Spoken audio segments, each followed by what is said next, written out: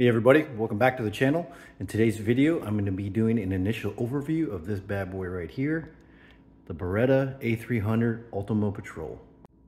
Unfortunately, this is only an initial overview because I have not had a chance to actually go out there and shoot it yet, though there are already a few videos, at least on YouTube, with reviews where they have been able to shoot it, and everything that is shown has been utterly reliable and a very pleasant shooter. So to quickly go over some stats of the shotgun, the Beretta A300 is a family of shotguns released by Beretta. Mostly they've been released as more like hunting and sporting shotguns. Beretta took the A300. They took the hit popularity of their 1301. It was released a few years ago and has quickly become very much adored by shooters, law enforcement, I think even some military. People call it the Benelli M4 killer. So I don't know if it's quite that, but it is definitely a very, very well-respected shotgun. So that said, the Beretta 1301 is a bit more expensive. Not quite as expensive as the M4, but it's about $1,500. So this year at SHOT Show, they released the A300 Ultima Patrol, where they took the A300, they added some features to it, along with accessories to maybe really suit it more towards the tactical use, police use, guys, and probably more so into ARs and whatnot. Overall, the Beretta has a 19.1-inch barrel. It is a 7+1 capacity shotgun, semi-auto. The gas system is not the same as the 1301. That shotgun uses what they call blink technology, or the blink system. I can't remember exactly, but it is known to be super fast. Beretta themselves have said that while the A300 Ultima Patrol does not have the blink system, it is just slightly slower than the 1301, and really people who accept the most expert shooters are really not going to notice the slower speed of the 300 compared to the 1301. As it comes from the factory, it does have your standard stock on it. This does not share the same stock as the 1301, nor can you swap it due to the operating system. Almost like an AR, there is a rod that comes down here into the buttstock.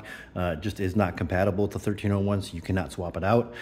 It definitely does have a shorter length of pull. I don't know the exact measurement, but when it comes from the factory, it comes with just a rubber butt pad. Screwed down to the stock. It also comes with a slimmer shim, and one that's about a third thicker than this one. It allows you to adjust your length of pull. Having no shim made it just a little bit too short for me, so I added the medium shim, or the smaller shim, and it worked out great. Also, some of the features that they added to be a little more tactical minded, as you see here, is an oversized charging handle along with an oversized bolt release. One of the really cool features also about this is you see here in the loading entry area, the loading port, it's scalloped. And it's made that way so as you load shells into the shotgun, it just makes it really super smooth and easy. The handguard, moving on, has a very aggressive texture on here. It's almost like skateboard tape. It's super grippy, but it's not too rough on the hand. And they also added some M-LOK slots. So as you see here, that has allowed me to mount a flashlight. You have that on both sides of the shotgun, along with a piece on the bottom. And then it also, from the factory, it comes with a mag extension, which, like I mentioned, gives you that 7+1 capacity. And then there is also the barrel clamp. So the barrel clamp is made out of polymer. And what's kind of cool here is that it has QD swivels already built in, both sides. So whether you're a left-handed or right-hand shooter, and there's another one that is on the bottom of the buttstock here, comes from the factory with a rubber plug that's in there. You just pop that one out, and allows you to mount QD swivels. So on the forums, and I think even on a couple of the YouTube reviews, I saw some people had some issues being able to use QD swivels. They couldn't get it to go in all the way. They couldn't get it to grab.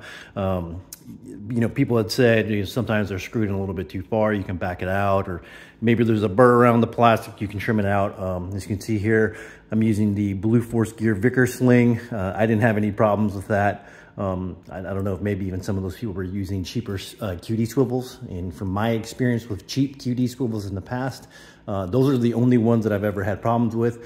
When you stick with quality branded ones, it's typically not an issue. That's not to say that maybe the QD cups in the Beretta A300 don't have issues in some way or another. Another features for the sighting system, this does have a ghost ring sight system. They are made of polymer. I'm not sure what the 1301s are made out of, but they're definitely, even though they're polymer, they're very sturdy. You get the ghost ring sight in the back, along with a fiber optic front that has the protective ears. Now, typically when it comes from the factory, there is a small section of Picatinny rail here. It allows you to mount any type of optic system you would like, or a red dot holographic weapon sight, whatever it may be. And I'll get into what I chose to go with on my gun here in just a minute. As far as the safety goes, it does have a cross bolt safety. One thing you'll notice is that it is in front of the trigger guard versus behind the trigger guard, like a lot of shotguns are. That is a kind of a cool feature. It's a little bit more natural. One downside for me is being a left-handed shooter. Pushing it with my left finger in puts it on safe, whereas pushing it with my thumb puts it on safety. So typically when I've shot more standard shotguns with the safety button behind the trigger guard, it's a bit easier for me because when I go to click it off safe, I can reach over with my thumb very naturally and put a shot on fire. Not quite so easy to do with the safety button being in front of the trigger guard. I want to say, I think I read somewhere that the safety is reversible. I'm not 100% sure. I'll have to take a look at the manual on that one. Lastly, as far as the factory features go, what's really kind of cool is, you know, these type of shotgun cards have become very popular over the years.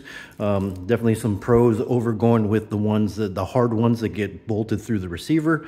From Beretta, they give you a piece of Velcro to stick onto the receiver for using these shotgun cards. And as you can see, it is cut out perfectly for the shape of the receiver, along with spaces left for you to be able to push the pins out without having to remove the Velcro or pop holes in the Velcro, or be it what it may.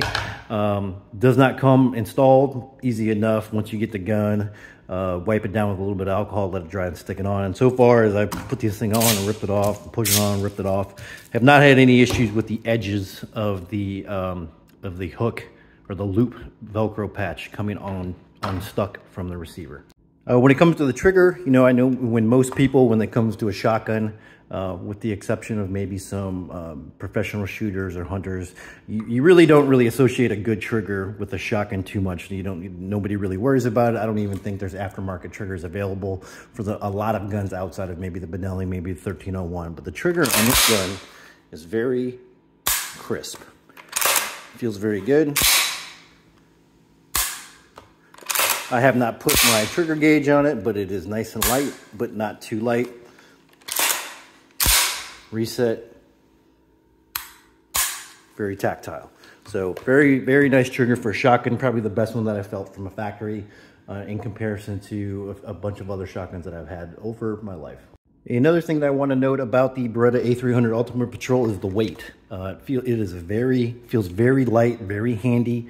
It is a very well balanced shotgun. I think Beretta advertises it as 7.1 pounds. I know that I weighed mine and it was about 6.9, so let's just say 7 pounds. I know that doesn't sound super light, but when you feel it in hand, especially in comparison to my Mossberg 590, which definitely also feels a bit more nose heavy, it feels super light. And again, super light, super handy.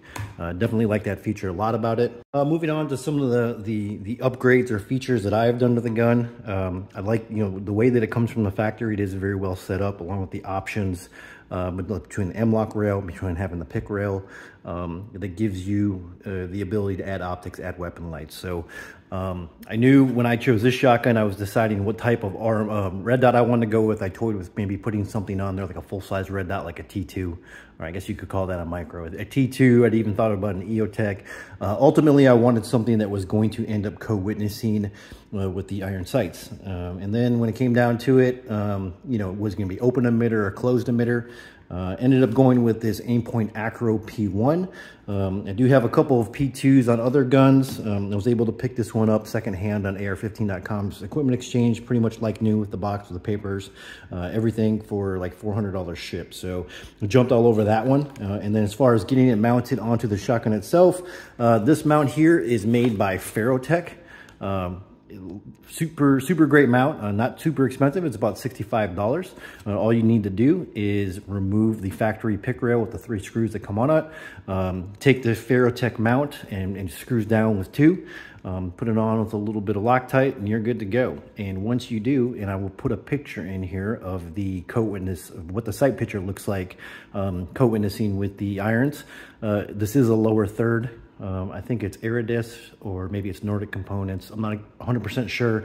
They make a mount that's very sturdy also, but it's absolute co-witness. I'm not really a big fan of absolute co-witness mounts. Very happy with this. They do also make mounts for, I picked one up for my 2245 to allow me to mount my Loophole Delta Point Pro. So very happy with that. Getting into the weapon light, I ended up taking this off my 18-inch build that I did. I picked up a Cloud Defensive Rain 3.0 for it, and I wanted to move this Arisaka 18650 body with the Malkoff E2 XTL head over to the shotgun. Initially, I went through went with a straight M-lock mount, and I mounted it on the left-hand side, and put on this side, the right-hand side, a low profile Arisaka Picatinny section. Allowed me to mount my mod button light. It was really low profile. The one bad thing about that, or the downside, is I had to run my cable underneath here. Wasn't really super happy with how that looked. And then ultimately, I just felt it looked a little bit too cluttered. So ultimately, I ended up choosing to put it on the right-hand side with an Arisaka offset mount, which for me, it made it more ergonomic. So where the pressure pad before, I had to kind of, move my thumb down here. When compared to my natural grip, having the push button right here, it definitely feels a lot more natural and intuitive. It did, and one downside of that is it forced me to where it's mounted and where the mounting lugs are on the weapon light. It does sit back from the barrel a bit. Does it give you a little bit of a shadow, but a muzzle shadow, I think it's something that's made a bigger deal on the internet than what it really needs, what it really is. But the good thing about that also is it no longer interferes with my sling. When I had the inline mount on there before, the weapon light was pushed out to about this far here, which, as you can see, as the sling moves around, it can cause some problems. A couple things that I would like to see different, or upgrades that I'd like to eventually see to it. I know a lot of people where they talk about where the QD mount is on the bottom. It would be better if Beretta maybe would have put some here on each side of them. I do agree with that. I know some people have also talked about some options. There is aftermarket QD cups that you can put in. I'm waiting on the forum to see the outcomes of that, of how well they turn out. Good thing about it being here, while it does feel a little bit awkward, the gun wants to turn upside down. Well, if you drop your gun to go pick up your sidearm, it does drop very naturally and out of the way. I guess you can, the justification of living with the QD location back here. Even though the charging handle is oversized, if somebody offers an aftermarket one that's a little larger and knurled, I'll probably change that out. And I know the Aerodis for the 1301, they do make a protective gate along with a different bolt release. This one does get the job done, but if somebody ends up coming out with one, I'll probably pick one up of those also. And then lastly, the barrel clamp. The barrel clamp is made of polymer. It does the job. I don't need the M-lock slot that's in there.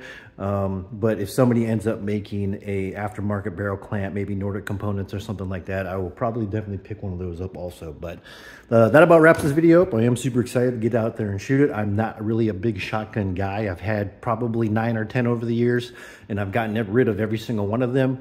But this one here, I have a good feeling that I'm going to end up sticking with. Super great offering from Beretta. Again, you can find them pretty easily for about $999. They offer them in black like I have here. They also offer a gray one and a tiger stripe one. I really would have liked to get my hands on the gray one, but I couldn't find one in stock.